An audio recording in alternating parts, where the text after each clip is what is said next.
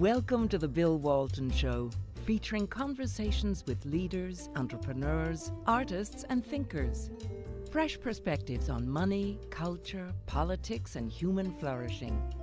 Interesting people, interesting things.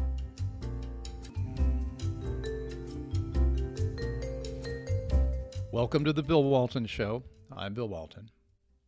China has been working for almost a decade to impose a social credit system that monitors, rewards, and punishes people according to how closely their behavior conforms to the Chinese Communist Party standards. When they announced it, proudly, they said, the social credit system is an important component of the socialist market economy and the social government system. Keeping trust is glorious, and breaking trust is disgraceful. Like all totalitarian regimes, trust is defined by the party, which also determines what behavior is labeled glorious or disgraceful. And the consequences of breaking trust will depend on your social credit score. Well, there are a lot of us, my guest today, Todd Zywicki included, who are very concerned that the social credit scores, which have been pioneered in China for almost a decade, are coming to a house near you, maybe your house.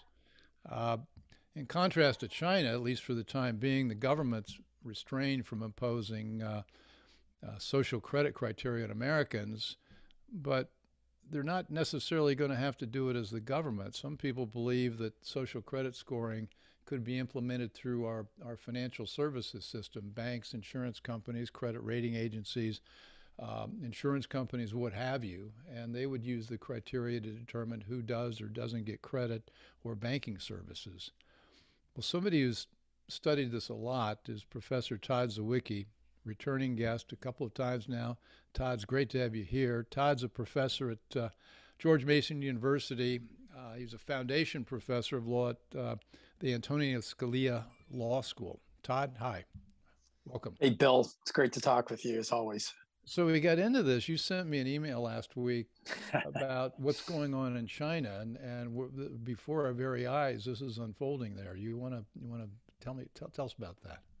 Yeah, I think this potentially sums up where this might be headed, Bill, which is could talk about how this has been building, but we can kind of see potentially endgame here. Last week in China, what they have is a situation in which some rabble rousers, according to them, were organizing a rally to protest the government. So what was the first thing they did? The first thing they did was they just flipped a switch. And in China, you have to, they monitor your COVID health status. And so they just flipped a switch, and everybody who looked like a troublemaker, they just turned their health codes to red. And so if you've got a red health code in China because of COVID, then you can't leave your house, or it's against the law. The next thing they did was to get at these same people after that moment passed, they flipped their health codes to red, and that was used as a vehicle to keep them from spending any money and getting access to the banking system. And so what they've done now is basically used this COVID pass as a vehicle for controlling dissent, for punishing dissenters by shutting off access to their banking system and the like. And the sort of constant surveillance we have and the constant ways now potentially that the government or powerful private actors, as we can talk about, can monitor our behavior. We are seeing a de facto social credit system evolving in this country. And all we've got sort of missing right now is that last switch where the government can be the one that flips the switch on us. So the way this worked was there were three banks in China, as I understand it, that mysteriously cut off their customers from access to their deposits, and some of them were, in denominated in yuan, but in dollar terms, hundreds of thousands, if not millions of dollars. And a couple hundred of them were going to march in protest. And when the government got wind of this, that's when they turned their cards from green to red. But it's not only now that they don't have access to the banking services, they can't use public transport, they can't go into restaurants, they can't go into malls. They've got no right to travel, so in effect, they've made them non-persons. And the thing, really disturbing is our friends over at the World Economic Forum, you know, the global reset people. At their last meeting began talking, they had some presentations there where private actors were beginning to roll out credit cards that would monitor your carbon footprint. And Right. the obsession, of course, in the World Economic Forum is our carbon footprint, but that could be expanded a lot of other things. And they've even at the meeting rolled out somebody was there with a really nifty new product. It was a chip that they can put in your hand if you don't want to use a credit card. Then they can monitor your carbon footprint through the chip in your hand. Have you heard about that? I've heard about these chips. I've not heard about the carbon footprint. But if you recall, a few months ago, they were openly discussing this sort of as a permanent monitoring system for COVID, which was that if you didn't get your vaccine, then basically you could be, you know, obviously we already had vaccine mandates and passports, but they would automate the whole thing, right? And so that if you didn't get your booster at the appropriate time, you would have this chip in your system that would remind you, and if you didn't do it, then you'd be shut off from access to public locations. There's no reason to think they couldn't also tie to your banking account or all the different things we're talking about. And we shouldn't fool ourselves here, Bill. Like you said, the World Economic Forum obsessed with your carbon footprint, but we see something like this already going on in the country, but not so much on that frontier. We've seen a proto version of it, as we saw with COVID monitoring. But think about all the stuff involving diversity, equity, inclusion, or whatever they call it now, right? Which is we have people who have been accepted to colleges who then have had their admissions rescinded because of something that was deemed offensive on social media that they said when they were 14 or 16 or 17 years old. We've had people lose their jobs because they didn't say the right thing about Black Lives Matter. We've had people lose their bank accounts, as we've talked about on your program, for not sort of towing the party line.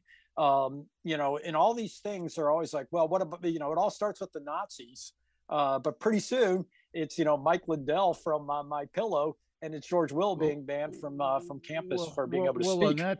On that point, it's not just banks.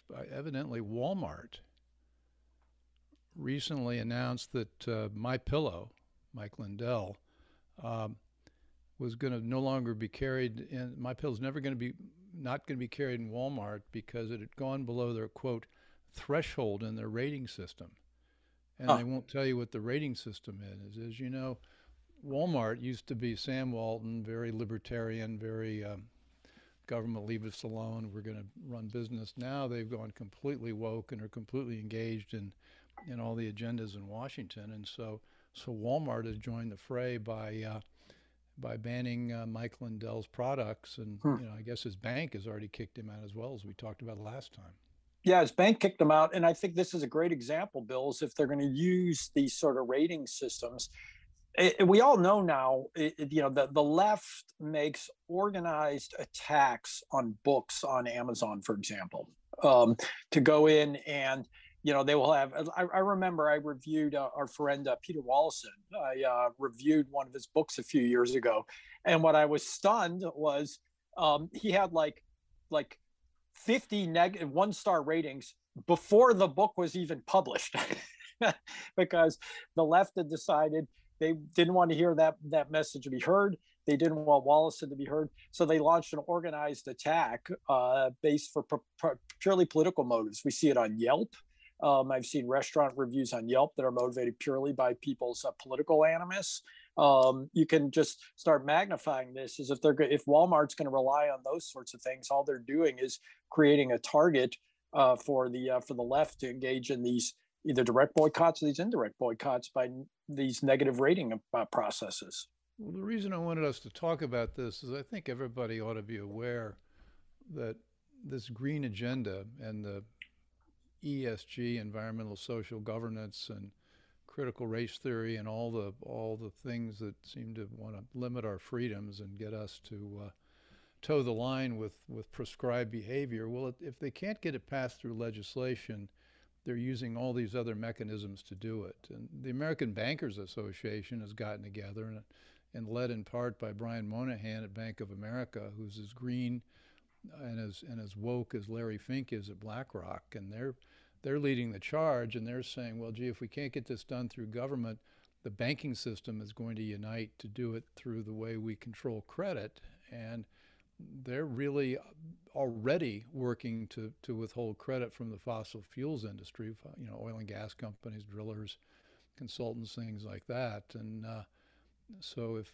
you're an ordinary citizen and understand that, we need fossil fuels to stay in the 21st century, we got to start raising awareness about all these financial institutions. That's right. And one of the things people often overlook about this is that what amounts to a tax on energy, that is a regressive tax. You can only set your thermostat so low, right? Explain that. Regressive meaning it hurts the poor people a lot more. Yeah, right. It hurts like poor gasoline. people the most. Yeah, like gasoline's a good example. I mean, think about this sort of, frankly, asinine response to the gas costing $6 a gallon. Well, just buy an electric car, right? Buy a $75,000 electric car. Not to mention the fact that let them eat Teslas. Let them eat Teslas, right? Not to mention the fact of kind of the absurd part of this is our highway system is maintained through gas, excise taxes on gas. So the people driving around these super heavy electric cars, I don't know if people realize that they put a lot of wear and tear on the system. All these rich people buying their Teslas don't even pay to maintain the highways because they don't buy gas, right? And so the poor guy, the guy who has to live, an hour and a half from work and drive an older car that's not electric. This guy's paying huge amounts of money for gas. He's heating his home. He's air conditioning his home. That can only, that costs so much, and you can just start replicating these things. And so it doesn't affect Brian Moynihan at all to impose these costs on ordinary working Americans. That's stunning. I didn't quite realize. So if you got these electric charging stations set up all over the country, which they're now proposing, you don't pay any gas tax on that. It's just free. You get a free ride if you're driving a Tesla, but not if you're putting fuel in your 18-wheeler. Yeah, that's right. Exactly right. Because what is it? It varies by state, but 20, 30 something cents a gallon for a gas tax. Some states have talked about gas tax holidays, but the electric car, the Tesla drivers don't pay any of that, yet they use the roads. Well, there's this thing I wanted to ask you about. You worked for, what was Elizabeth Warren's monstrous creation? What's the name of it? The Consumer Financial Protection Bureau. Yeah, we thought we were going to shut it down. Remember, in transition with Trump, we were going to get rid of it. Well, we didn't do too well there. But you were there, so you understand the whole of government approach. I mean, whole of government is where they sort of say, well, here are all the agencies, here are your marching orders. We can't get this done through Congress, but we're going to do it through the administrative agencies. And we've got the Federal Reserve, Department of Labor, and Department of Justice. Department of Justice has set up a group called the Office of Environmental Justice. Right. And Labor, Trump got a regulation in there where he said you're not allowed to manage pension funds except to maximize the profit and returns for your investors. You're not supposed to have a green agenda. Biden's people have thrown that out. So that's back in there. They've got all kinds of non-financial criteria, including ESG. And then the Federal Reserve. I mean, I thought the Federal Reserve was supposed to preserve our money, value of our money, but instead they've joined something, global network of central banks and supervisors for the greening of the financial system.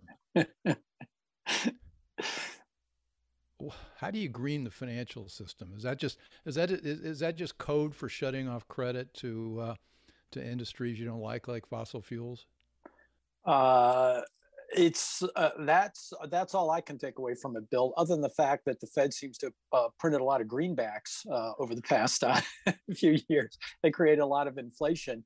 But otherwise, yeah, this is the choke point. And what it looks like is the corrupt bargain that's basically being struck, as far as I can tell, Bill, is that going back to 2008, the government has now basically made an implied deal that they're going to bail out the big banks when things go bad. Literally nobody believes that Dodd-Frank got rid of bailouts, right? So the big banks now understand the deal is whatever they do, they don't fail, right? And they just keep getting bigger and bigger. And in exchange, they basically play this game with the government, right? Where they basically, respond to what the government wants them to do. If it's green agenda, if it's diversity agenda, if it's cracking down on people who say things that they don't like, they are basically completely intertwined with the government, as far as I can tell at this point. And they like it. It's cozy for them. They're protected from competition. We both know, Jamie Dimon's great quote that that Dodd-Frank widened the moat between for competition between the big banks and everybody else. And this is basically the world we live in, which is they basically become indirect arms of the government. I think that the CEOs of these companies have signed on to this agenda because it gets them a good table at Davos every year and a lot of praise from their peers. And the rest of us basically don't have any choice because it's not like we're going to go out and start a bank. Well, there's some seeds of hope in the FinCEN space where you've got non-bank actors providing credit and some deposit services, but that's a drop in the ocean compared to the big banks, not only here in the U.S. but in Europe and England and Japan. But I wanted to come back to what I opened with because I wanted to find this quote from this guy. His name is J. Michael Evans, and he's president of the Chinese e-commerce and technology firm Alibaba. Uh-huh. And they've developed a new technology they call it an individual carbon footprint tracker.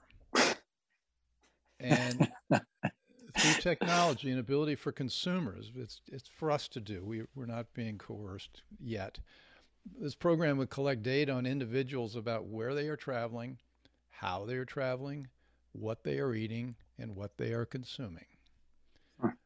Coming to your credit card near you. Now, how they do that, I don't know, but that's all these technologies are not understood until they're implemented.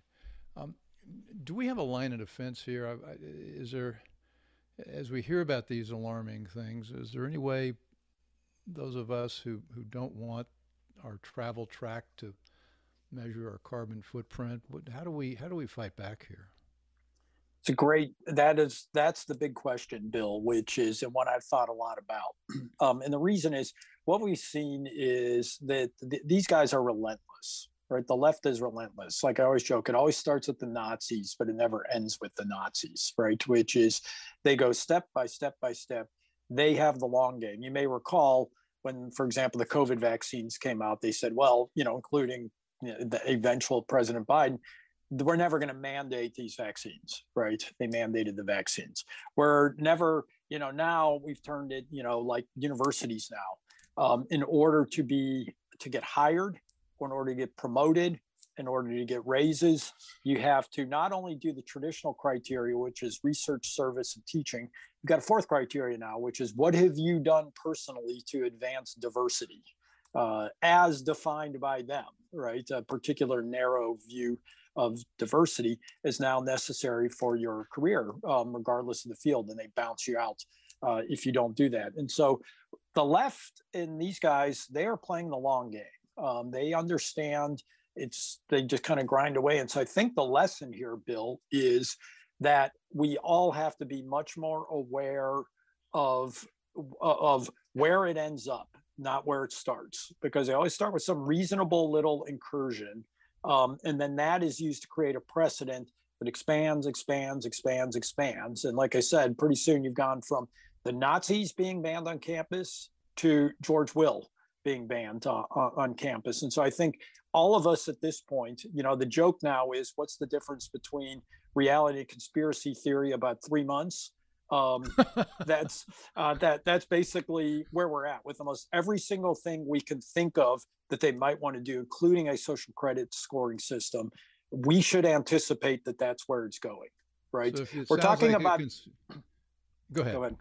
No, I was going to say we're talking about people who 2/3 in a poll 2/3 of American Democrats agreed with what Justin Trudeau did to the truckers in Canada. 50% of Democrats believe that unvaccinated people should be rounded up and sent basically to concentration camps, right?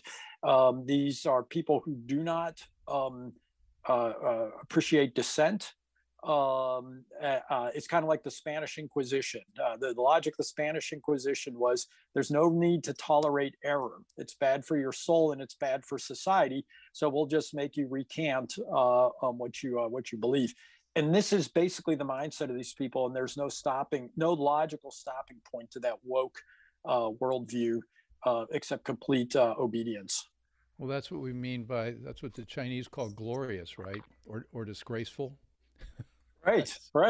It's good for your soul, right? Their view is that it's good for you to hold the right worldview, not just good for society. Well, Citibank's it seems to be on a jihad against the firearms industry. They're tossing all the dealers out of Citibank branches and refusing to extend credit. And so it's not just the environment; it's also firearms. And I just did a show with John Lott, who's written some very long list of books he's written about guns and the fact they actually make us safer. Yeah. And had we had concealed carry permits in these schools, the shootings probably wouldn't have happened. So there's this jihad against firearms when in fact they make citizens safe. And of course we know that the first thing, you talk about Nazis, the first thing Hitler did when he took power was he took all the guns. And the first thing Mao did was he took all the guns. And so that's a fairly standard playbook. One of the things I've heard is a lot of the states, though, there's some states that are beginning to pass some legislation or try to get some legislation in place. I don't think it's passed yet. Kansas has got something where they're saying you can't base credit decisions on subjective or arbitrary standards, and that they include social credit scores, political affiliations, ESG, and social media points. I guess tweets. I mean, we're trying to protect President Trump here. The right to tweet. I think Minnesota's got something in the bill, something like that. It seems like the states. I mean, you talked about the federalism, the system of states might be the main bulwark we have against the federal government, whole of government encroaching on our freedoms this way. Yeah, and we talked about this on your program, Bill, also about the idea that Brian Brooks had when he was acting control of the currency of the fair, non-discriminatory access to credit, which was designed to protect industries, but also individuals through the national banking system, the states doing it. And here's, I think, the larger question for all of us who consider ourselves conservatives or libertarians, Bill, which is that I think about when I wrestle with this, because the idea, I mean, obviously all of us have, unlike the left, all of us have principled reservations about the idea of telling banks you have to lend to this person or that company or that industry or whatever, or limiting the criteria for doing it, right? All of us have reservations about using government power to do that. But here's the thing. The left has no reservations about doing that. The left is doing that. I think the argument that, well, if we give the states the power to do this, or if we give federal government the power to do this, what happens if the left, when it's in the hands of Elizabeth Warren? The reality is, Bill, Elizabeth Warren isn't sitting around waiting for us to waiting for legal authorization to tell banks what to do, right? And it's pretty clear that the SEC and the CFTC, it's not like they're sitting around wondering whether or not they have legal authority to force these things on banks and securities firms and everything else. They're just doing it, and maybe courts will strike them down, maybe they won't, right?